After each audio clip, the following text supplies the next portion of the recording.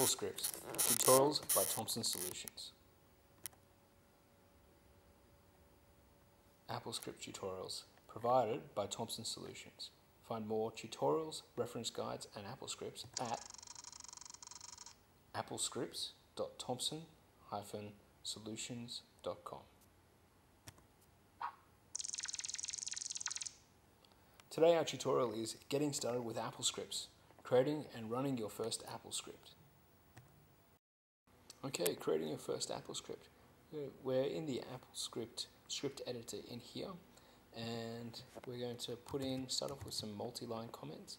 We can put a multi-line comment in by putting an open bracket, then an asterisk, then putting in some text, multi-line comment,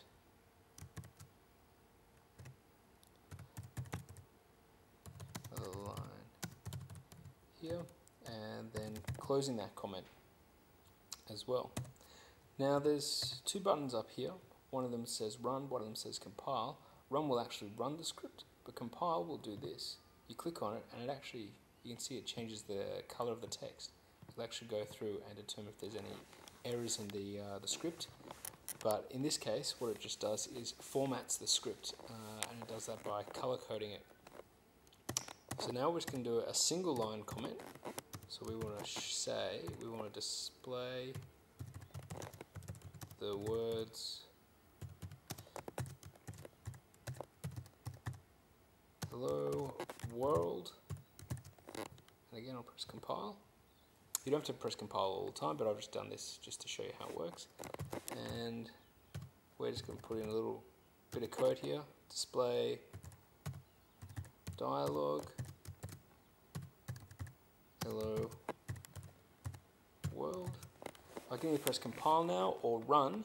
Compile will actually change the will compile it, but run will actually compile it and change the formatting of the code here and also run it. But I'll just do display dialog.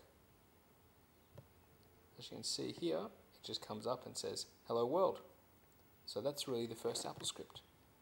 I'll just adjust the script by putting in here with title my first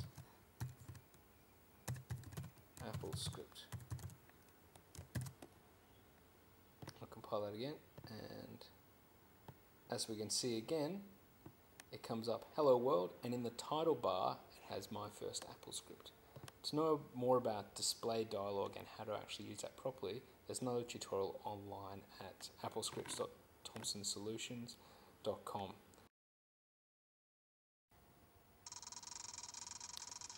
Thank you.